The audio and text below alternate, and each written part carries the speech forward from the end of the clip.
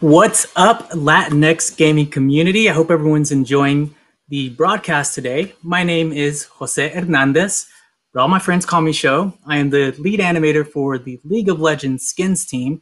Today I'm going to be presenting a presentation on the creation of the Luchador skin line, which is actually one of my favorite skin lines of all. The agenda for today is going to be separated into a few different parts. I'm going to do an intro talking about myself, my story, how I got into gaming, how I became an animator, the Luchador skins, and then at the end I'm going to do an animation deep dive on the creation of the El Tigre Braum recall, which I animated. And at the end we're going to have plenty of time for Q&A, so if you have any questions regarding the Luchador skin line, skins in general, my personal story, go ahead and post them up on the channel, and we can answer those questions at the end. So let's get started. My name, again, is Sho Hernandez. I am the lead animator for the League of Legends skins team. I have 20 years in game development, and I've been at Riot Games for 9.5 years. I'm going on almost 10 years. It's been an awesome, fun ride. I've worked on a lot of skins. I'm a people manager these days, so I don't really do a lot of animation work, but I have worked on a lot of awesome skins in the past. Animated the original Pulsefire Ultimate Ezreal, worked on some Battlecast skins, Demon Blade Tryndamere, Pool Party skins, Star Guardian skins, arcade skins. And as an animator, I love doing shooting my own video reference. And so, like, you know, I always try to find these places in the office where I can shoot some cool videos. I've done the mecha skins, and I've also worked on lots and lots of worlds. First off, before we get started, I want to give a shout out to the Riot animation team. Amazing, super talented group of animators. We have our own Twitch TV channel where every few weeks we do live demo reels and basic animation discussions. So follow that, and if you want your demo to be reviewed, or if you just want to check out some of the stuff that we're talking about. And another announcement is that we have our animation internships available for sign up for 2021. We're being super proactive and trying to get ahead of everything. So if you are in school and qualify for an internship, go ahead to the Riot Games website. There's a university programs page. You can sign up there. And these two pictures here, the one on the left is actually this year, 2020. It was literally 1 week before the lockdown. It was the last team outing that we had. Where I think after that, they the offices shut down for we're all work from home after that. So that was basically like the last time we're able to all be in each other's presence. We went to a really awesome VR experience. The picture on the right hand side is obviously during this crazy time. We did a social distancing hike in the Santa Monica Mountains. So I hope we can do another one of those hikes. That was a lot of fun. But yeah, this is an amazing, talented group of people that I have the pleasure and honor to work with every single day. So going into a little bit of my story, my professional background, I am Mexicano from the northern state of Nuevo León, and but our family moved up to the U.S. when I was 1 year old. So I basically grew up in Texas and Fort Worth, and I moved out to Los Angeles, where I currently live in California, November 3rd, 2003. I remember that date because that's basically a big life shift for me. So one of the awesome things about being Latinx and having a diverse background is being able to enjoy all the different things. I love my Mexicano side. I also love, being an American, and I love being I love Texas as well. You know, give me a cowboy hat. I will definitely jump onto a horse. But I also love this whole California vibes. You know, like LA.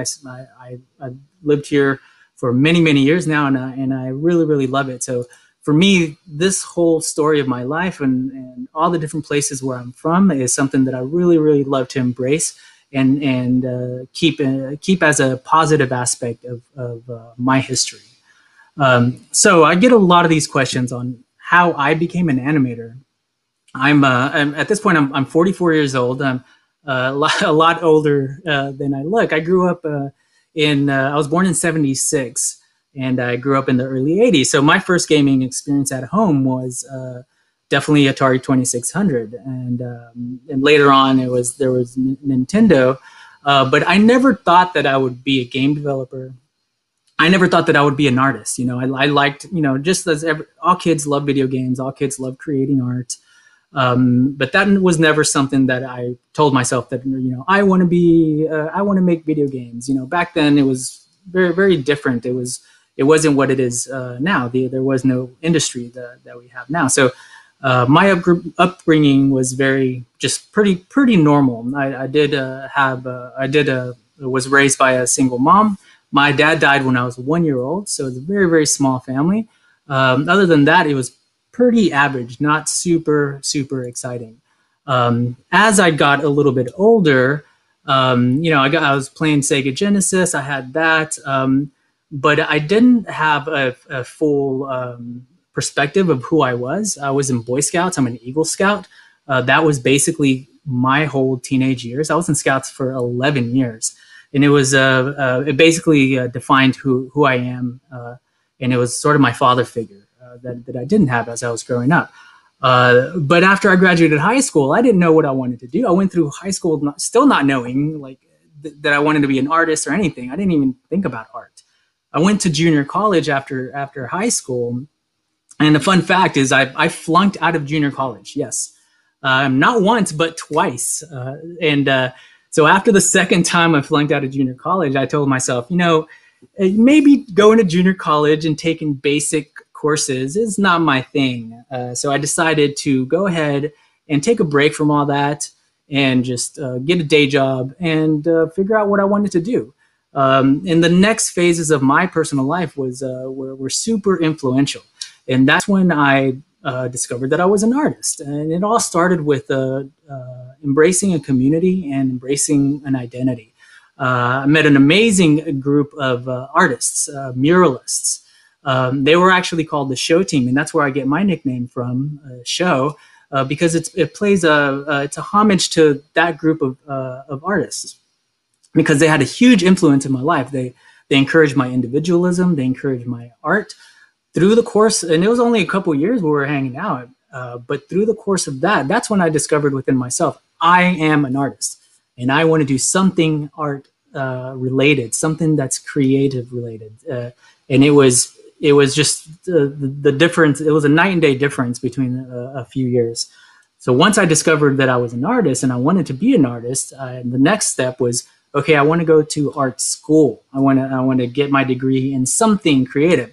And I went to the Art Institute of Dallas. When I started art school, I still didn't know I wanted to be an animator. All I knew is I wanted to do something creative in art, and it needs to be with computers. Back when I went to art school, it was 1997.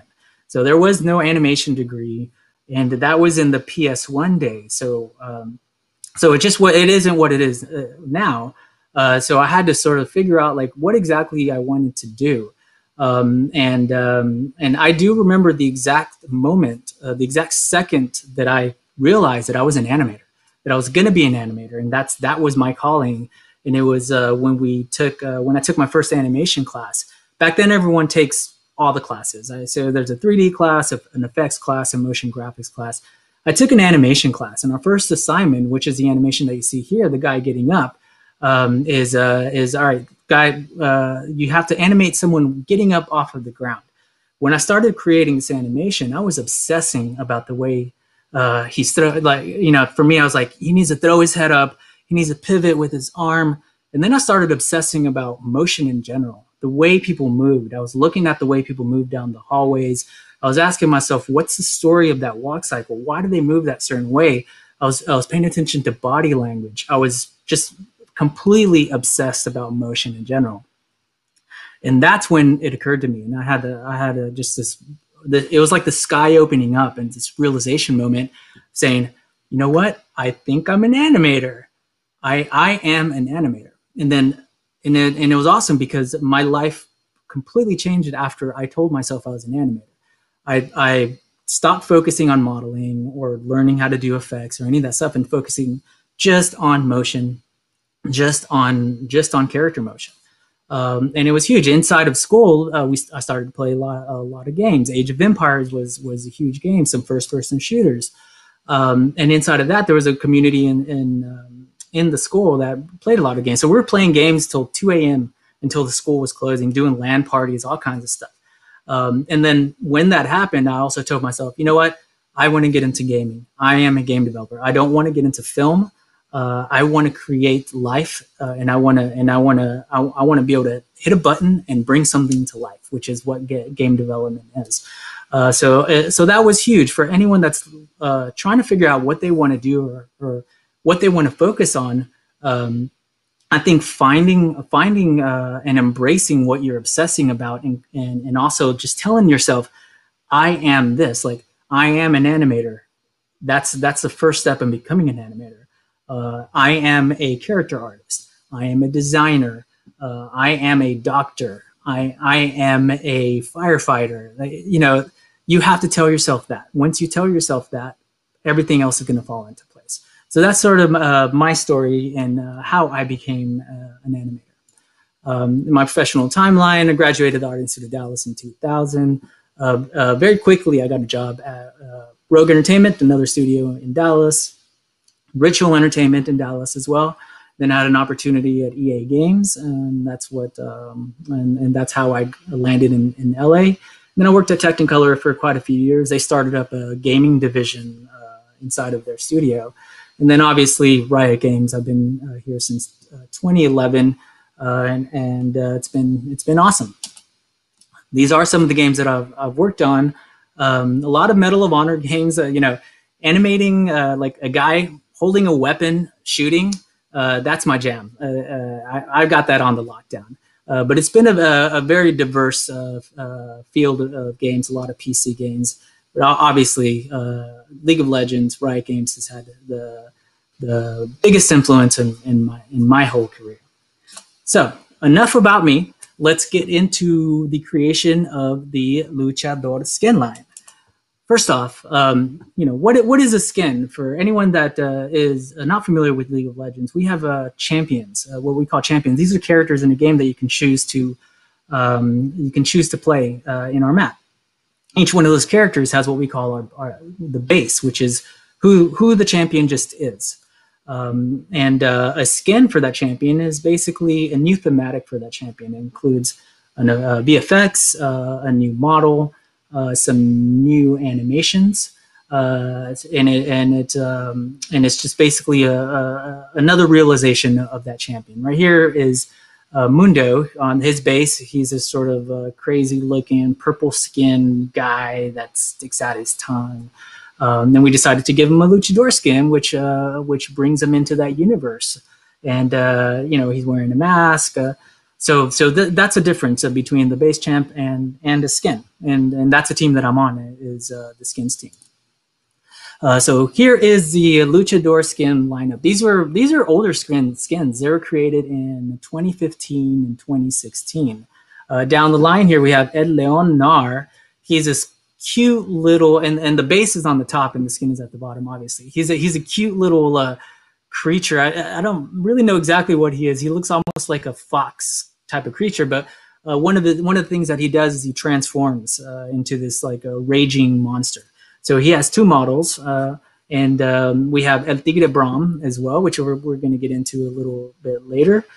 We have El Rayo Volibear, which is basically a big polar bear looking champion that has electricity type of effects. And what we saw earlier, we have El Macho Mundo, and he's that crazy purple skinned wild looking character. So here's the lineup, and I'm going to describe some of our processes on how skins are created at Riot Games on League of Legends. We want to when we first get into a thematic, we want to identify what the pillars are. And the pillars are basically what does this thematic mean? What are the most important parts of this thematic? So getting into this Lucha Libre skin line, we identified it's a traditional Mexican wrestling. One of the main parts of this whole skin line is that there are these over-the-top, action-y, high-flying stunts that are happening. So things are just sort of wild and crazy all over the place. Masks is a huge thing. So if we're going to make skins for this skin line, you know, they all have to pretty much be wearing masks. And the main thing is that it's a colorful, over-the-top thematic. There's a lot of bling, there's a lot of shiny stuff, glitter, sequins, and it's very, very performance-driven stuff, which is why I was very excited when we were making these skins, because inside of League of Legends, inside of our universe, it's very, very broad, and there is you know, a lot of our champs are high-flying champs. They do jumps and teleports and all kinds of stuff. So there was a lot of opportunity in this skin line. I was super excited when we started creating the skins. So some of the processes on how our skin is made is step one. We do a brainstorming session, and we go into the concept phase. The brainstorming session can be done in a few different ways. We have like what we call a blue sky, which we sort of just throw out all these crazy ideas. Sometimes we choose the champion beforehand, and then just do a spread of different types of ideas for that champ. Sometimes we do a spread of champs and just add a bunch of outfits to all those champs to try to figure it out. In the case of Mundo, I think we decided that yes, we're going to do a skin for Mundo. So we went straight into the concept phase on that. And in the concept phase, that's when we're talking about all the different props that we need. And sometimes we also concept out effects. As you can see on the bottom left, we have little Nar. He has some props as well.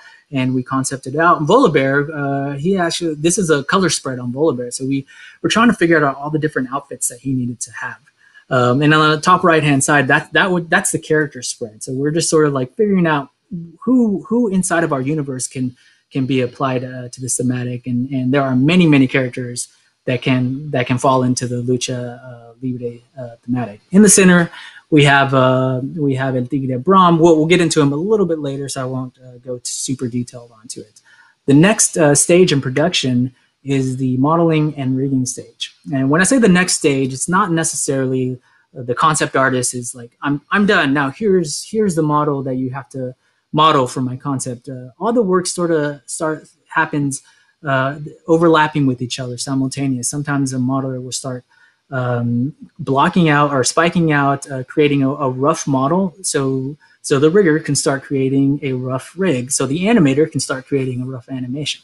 So work does happen simultaneously. For the purpose of this presentation, I'm just sort of presenting them as the next step. But these are all the different models for the Lucha Libre skin line and the skeletons that they have underneath. El Tigre Braum, he's got a lot of props. So those are his props there on the right-hand side. So the next phase in production, which is obviously my personal favorite phase, it is the animation phase. For skins for League of Legends, they usually get what we call recalls.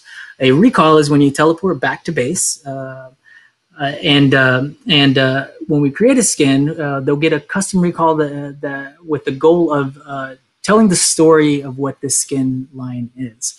Back in 2015 and 2016, we had a lower tier price point for these skins that were, I think they were called 750 skins.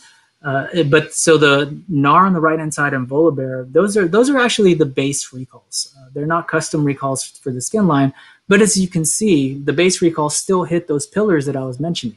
There's a pillar there. One of the pillars was strength and high-flying stunt. So little Nar on the right-hand side, he's jumping around, he's throwing his little weapon, he's doing some cutesy moves, and so that supports the pillars of the thematic, and it also supports his base champion.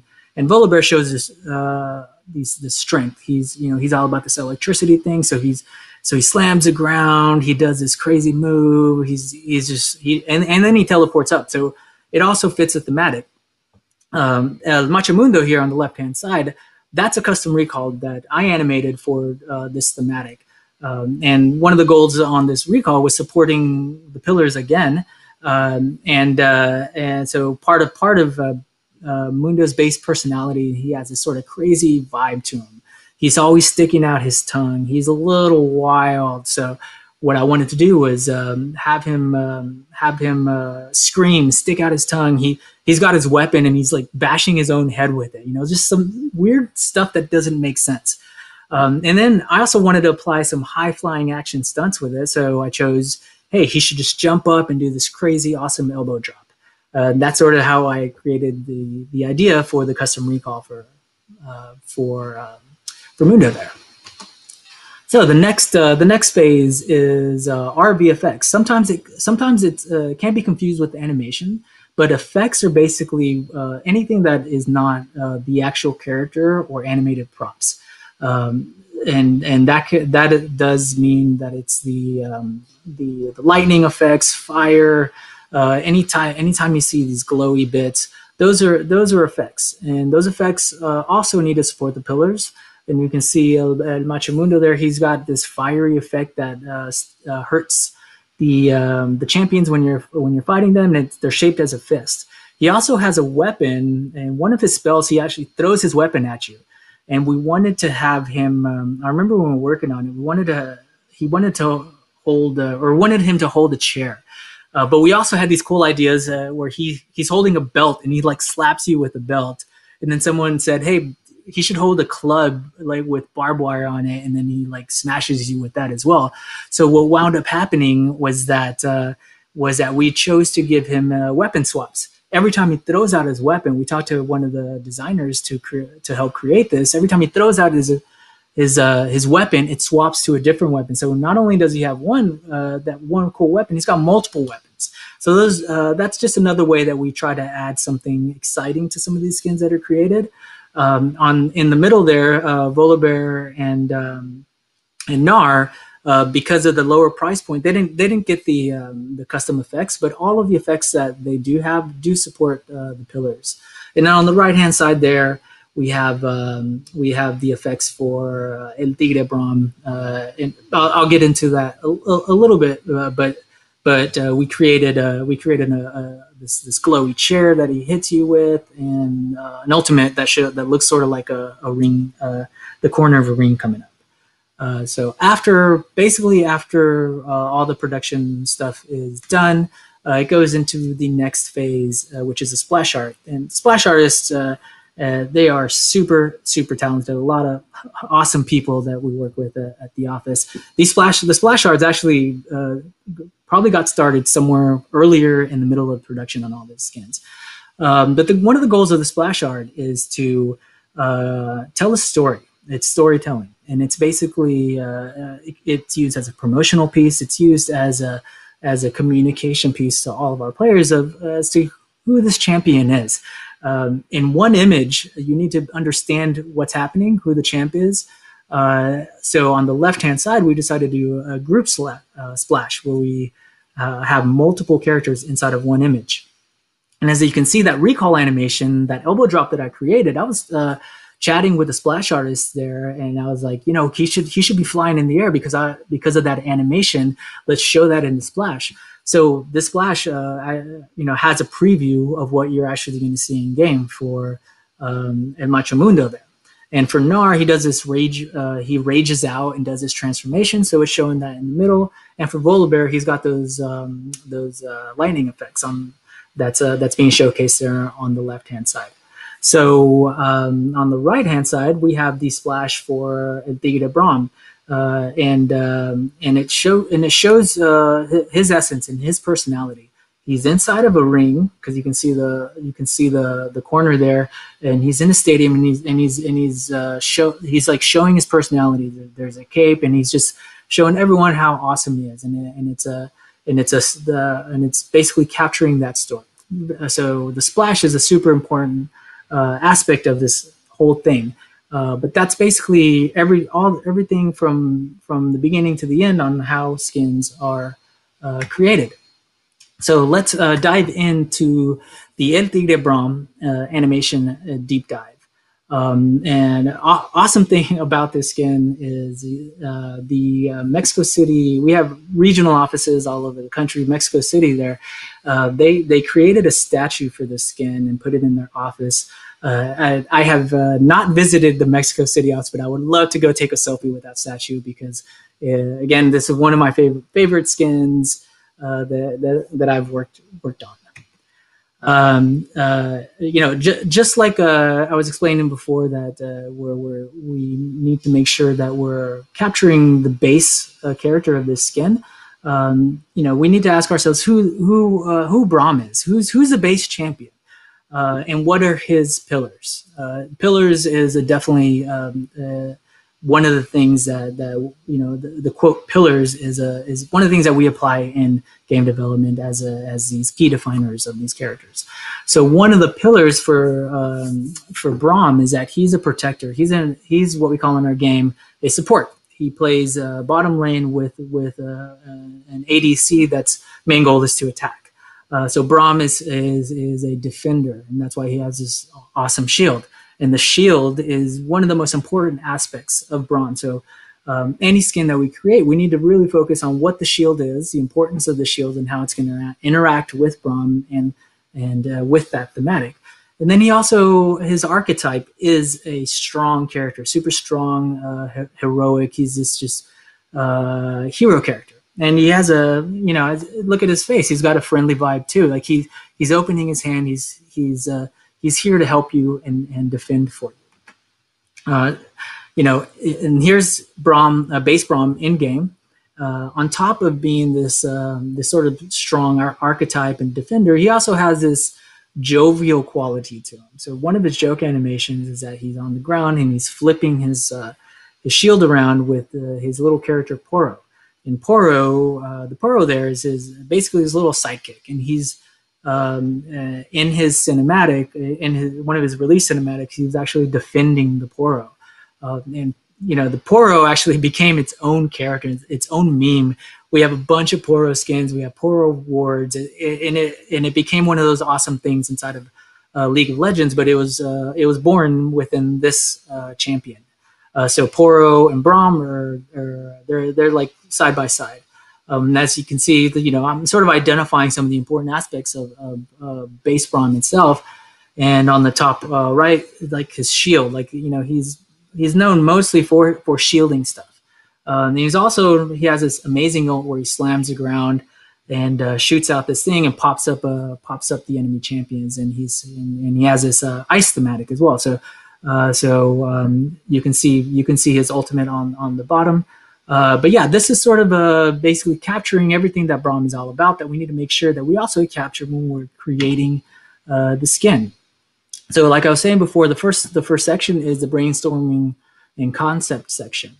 At that point, we're working in a small group, and an amazing Latinx game developer, Oscar Monteon, he is a great character artist. And not only is he an awesome character artist, he also does concept. So when they came to us and told us that we were going to be creating these skins, we were both super excited about the skin line because why not? Like it's a Lucha Libre skins. I've been wanting to make Lucha Libre skins for League of Legends ever since I started at Riot. So we're super excited to work on this thematic together. And start to come up with some cool ideas. And one of the first things that we were talking about is what's a shield going to be? He's all about the shield. What's a shield going to be? We had the idea of, is it going to be this like stone type of thing with like his like a mask in the front? Is it just going to be just a giant Lucha Libre mask that he's holding, like strapped to his strapped to his arm?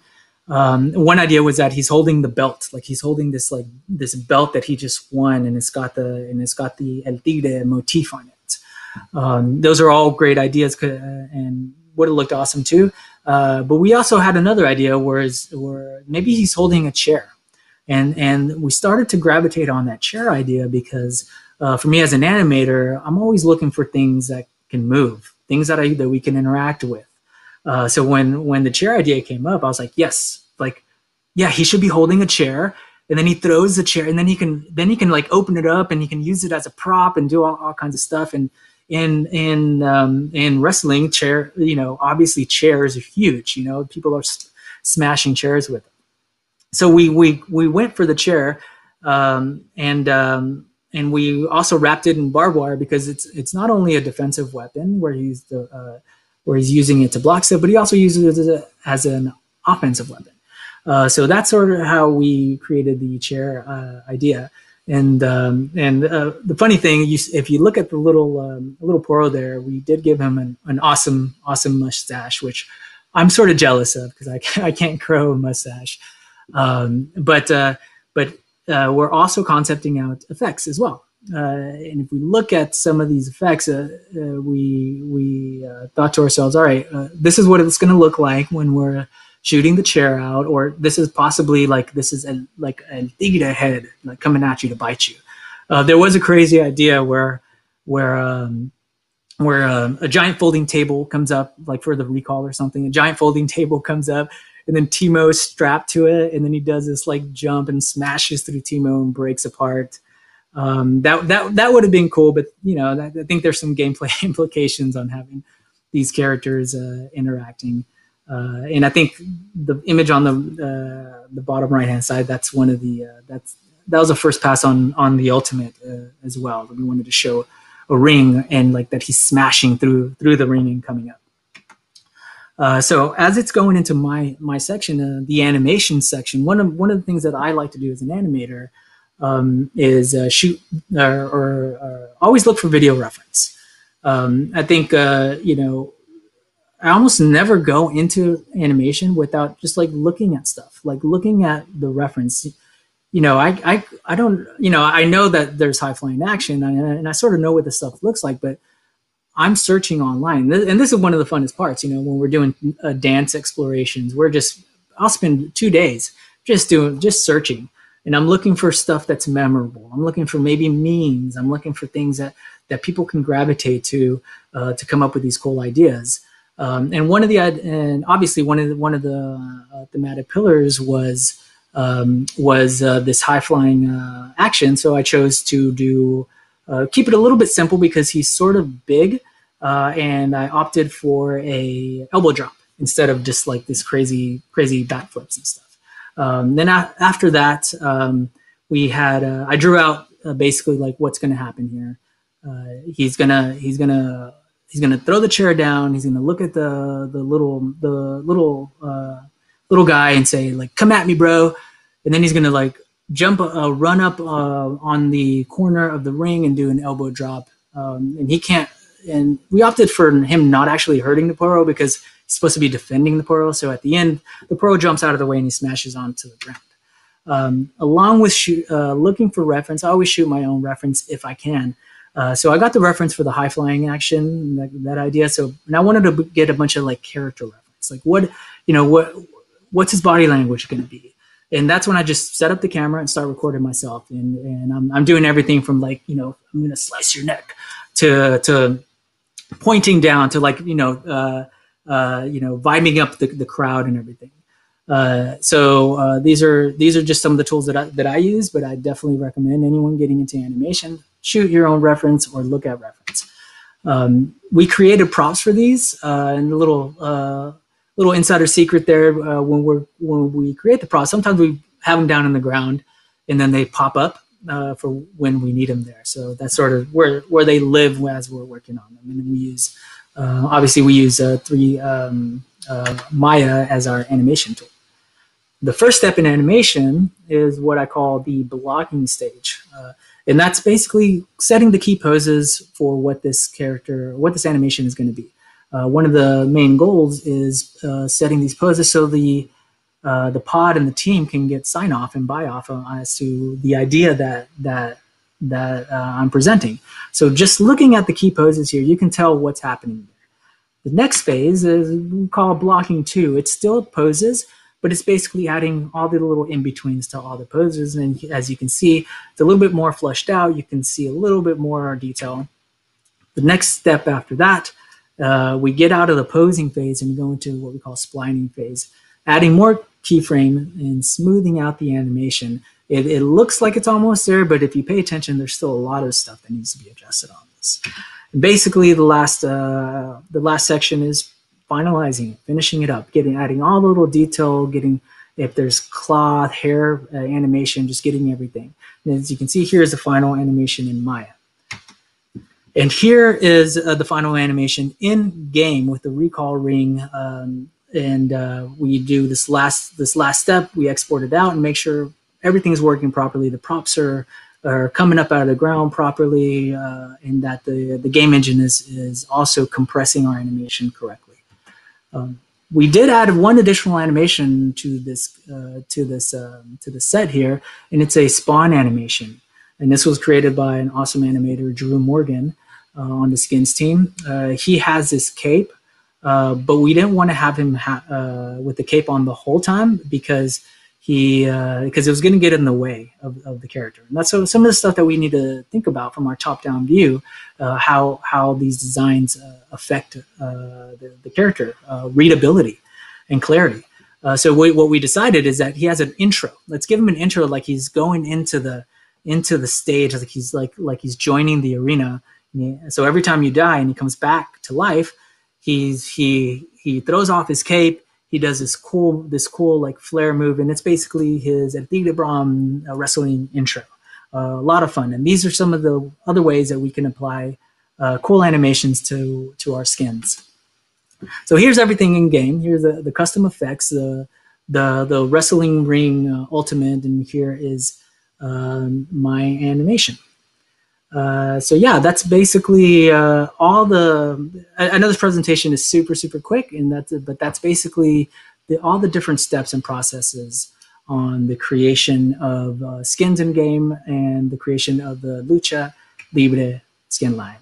Muchas gracias. Thank you everybody for checking out my presentation. And now I think we have about a little over 20 minutes for some Q&A. So yeah, I'm gonna go through some of the questions that I'm checking out here. Have a great question. What's been my favorite project to work on and why? Being on that's a great question. You know, being on League of Legends for so long, I've been able to work on a lot of different type of stuff, and the skins that we're making these days are just over the top. They are beautiful pieces of art. They are of the most high quality. And I love working on all of our newer stuff. But one of my favorite projects is actually an old project. It was the creation of the Pulsefire, the original Pulsefire Ezreal Ultimate skin.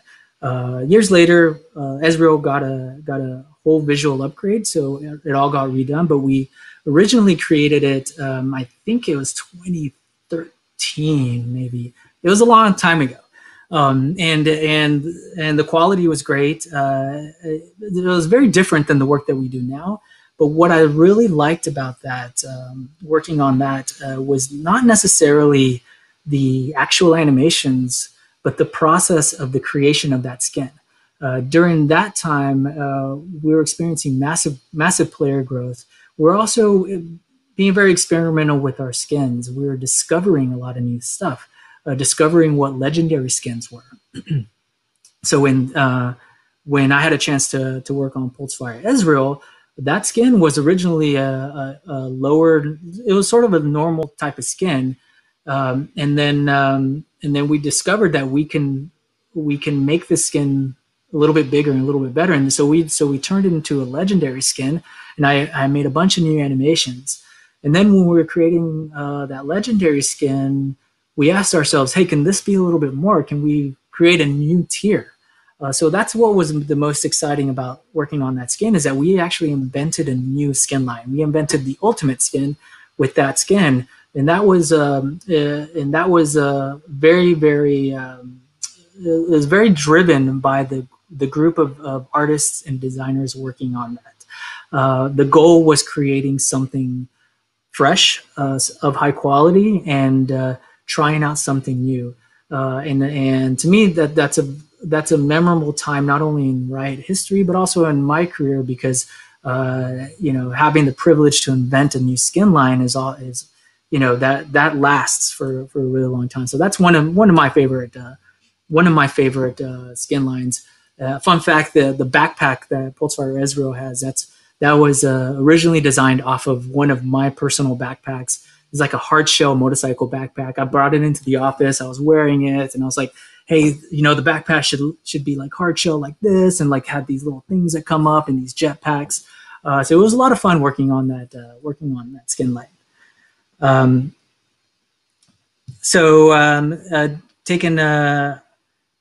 Taking another question here. I have a question on how long does it take to deliver a single animation versus a whole thematic release? That's a great question. And the answer to that is that a single animation is at a different scale and time length to that of a whole thematic release. When we're doing a whole thematic release, there are a lot of teams involved. We have multiple skins. We have promotional teams. We have audio teams. Maybe there's custom music. We have multiple splash artists. So it's a huge endeavor, huge cross collaboration endeavor, which can take several months to complete. An actual animation itself inside of that, it all depends on the actual skin. What we have now are 1350 price point skins. A lot of times they just have a recall animation. So the time length to create a recall animation within our studio is it depends on the animator, but maybe 1 to 2 weeks. It really does depend on the animator. It also depends on the actual recall animation itself. But they are very, very separate things. If you can think about a whole thematic release as just being this giant package, and then an animation is just one little section in that package. I have an awesome question. If I was to choose one champion, who would I be? I think I'm personally very, very. I like to do a lot of different types of things, so I actually relate to a lot of different types of champions. But I do have a sort of I'm one of those like introvert extrovert guys, and I have a sort of showboaty like flair to me, I guess. So I do like I think when Draven came out, I instantly gravitated to Draven because he's like, he's super showboaty, and he's like, this like flashy champ, and I was like, that guy's cool. I want to be him, like super cool. And and I also my main is ADC bottom lane, which is what Draven is all about. So I think Draven was one of mine, but I can relate to a lot of champions. We have there's a great question on portfolios, what kind of portfolio grabs the attention of Riot. So the thing about portfolios, and when we're looking at portfolios, is that they're very catered to the team that you're going to be applying to. For example, when on the skins team, or just basically League of Legends animation, gameplay animation, what I always look for in portfolios are not only people that can do acting pieces, maybe some facial animation, that stuff is great. But what I really look for, what the team looks for, is someone that understands a really high impact sense of timing, attack moves, run cycles, basically game assets, because that's the work that we're doing. So we look for portfolios that are catered towards game assets. Not that you can't have the cinematic stuff. That's great, because showing some high quality, very fine tuned animations that are catered to a camera, that does showcase your your skills as well. But we look for game centric portfolios because the job is game development. So if you're looking to join, the biggest advice I could give you, if you're looking to join, apply to a studio, whatever studio it is, the portfolio should represent the work that the studio is looking for. If it's a cinematics company, then obviously you should show cinematics work. If it's game development, let's see some game development stuff. So good question, personal question. If I was not an animator, what would I be doing instead? I actually almost got out of game development before I started at Riot Games. When I found Riot Games in 2010 and started to do my research, it was really a company that was doing things a little bit differently. And it was very super player focused, a live game. So it brought me back into game development. One of the best decisions of my life. But before I started at Riot, I almost went into the food industry. And all my coworkers know I have a salsa label, like fire roasted salsa, the salsa that you eat. I have a whole label, and it's literally the best salsa you ever had. Everyone says the same thing. That's what they tell me. But I make salsa, and I take it to my coworkers, and I give it all out, and that's one of the things that I share with. So, I always tell myself, once my animation creativity is all drained out, maybe I'll get into the food industry.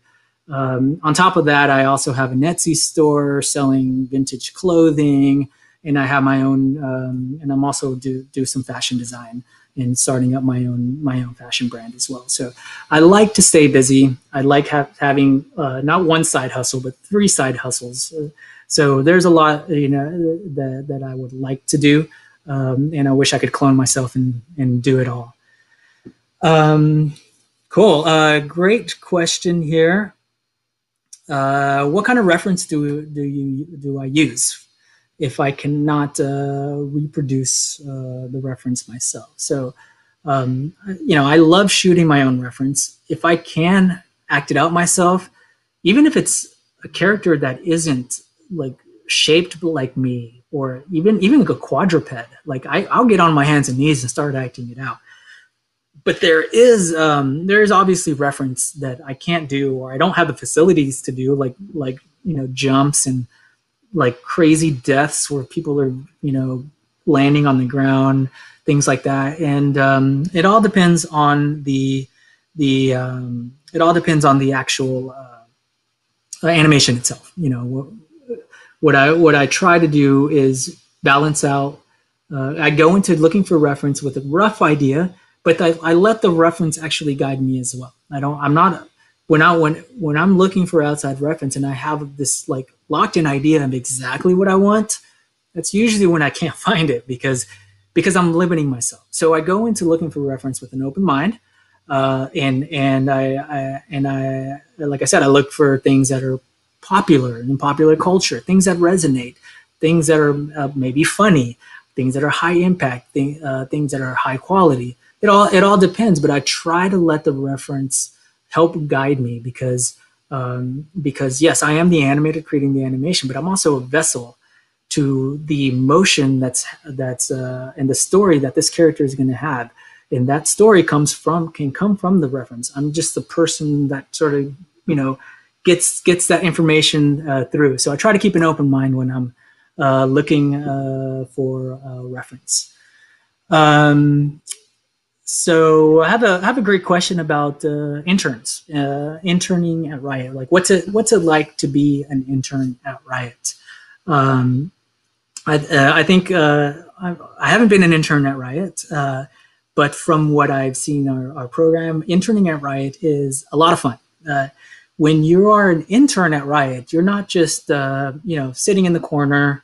This year is obviously a little weird. Everyone's work from home, but when we're in a normal studio, the intern isn't just sitting in the corner, doing their intern animation, and we're just creating our skins.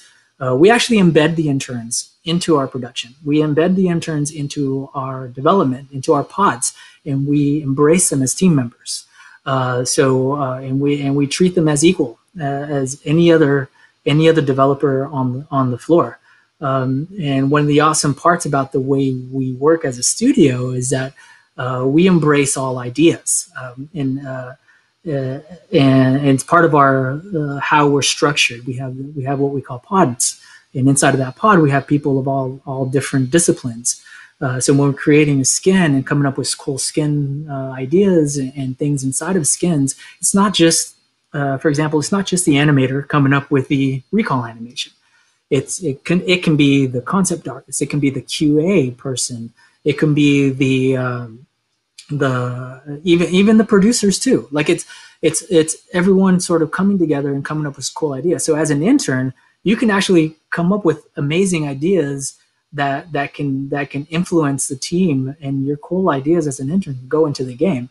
We try to have the intern as integrated as much possible, and try to have them also working on something that could potentially ship to our players in the future as well.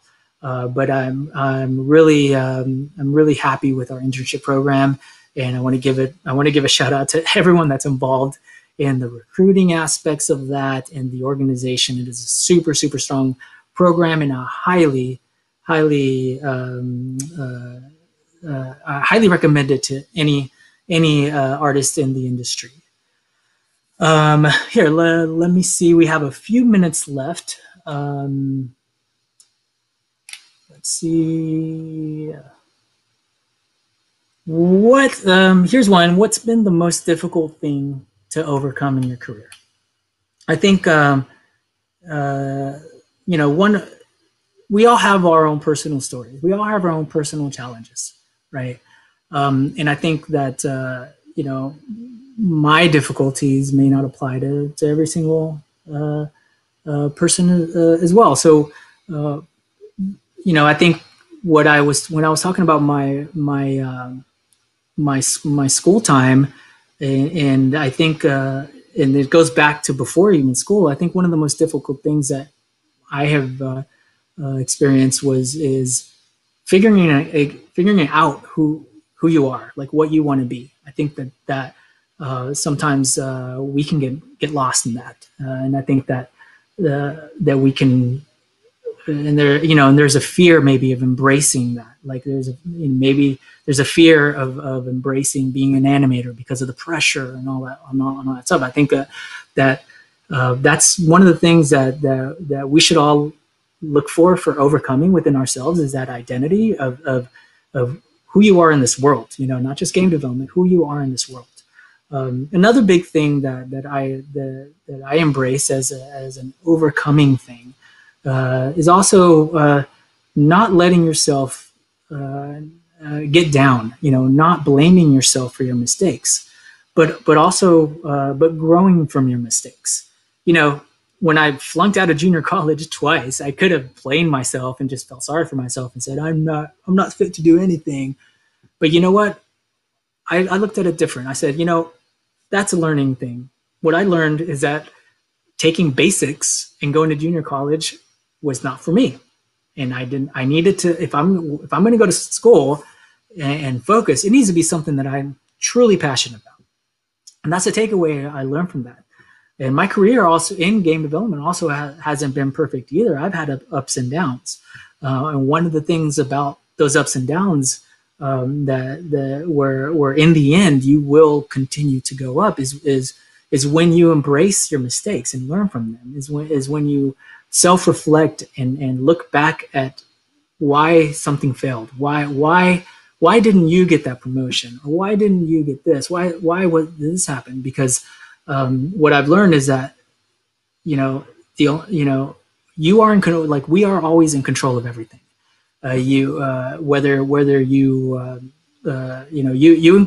control the narrative of your life, so you can take any situation and make sure that you learn from that and grow from it. So I think those are generally some of the things that has held me back in the past, and what I always try to to work on is learning and growing from any mistake, any mistake that I have.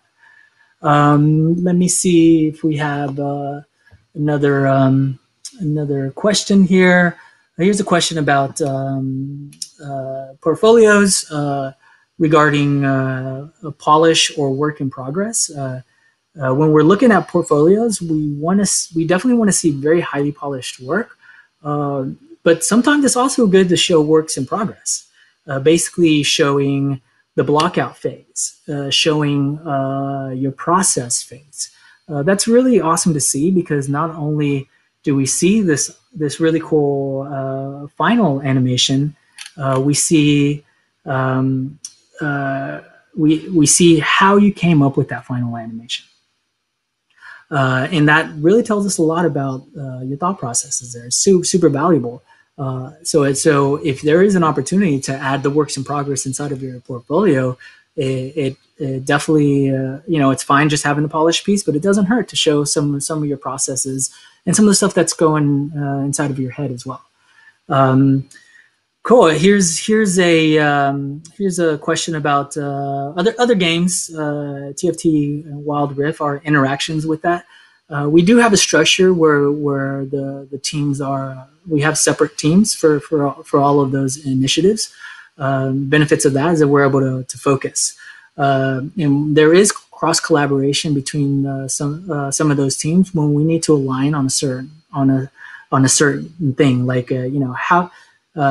We have to make sure that the animations look similar, like that they are in the same universe. So working on TFT stuff on the animations, we had to I had to talk with some of the animators. We're all sort of just jamming and talking about some of this stuff in our animation reviews, looking at some of those Little Legends animations and making sure it hits the pillars of what our animation language is for League of Legends. Where in our League of Legends does this stuff reside as well? So that's some of the cross collaboration that we have, is that we want to make sure that there is alignment on the basics of some of our products. Let me see if there. I think we might be running pretty short on this. Okay. All right. Yeah, I think we're going to call it here. But thank you for joining this presentation. It's been an honor talking to you all, and I hope my talk here inspires anyone to get into game development or animation. Thank you so much, and have a good day. Adios. Gracias.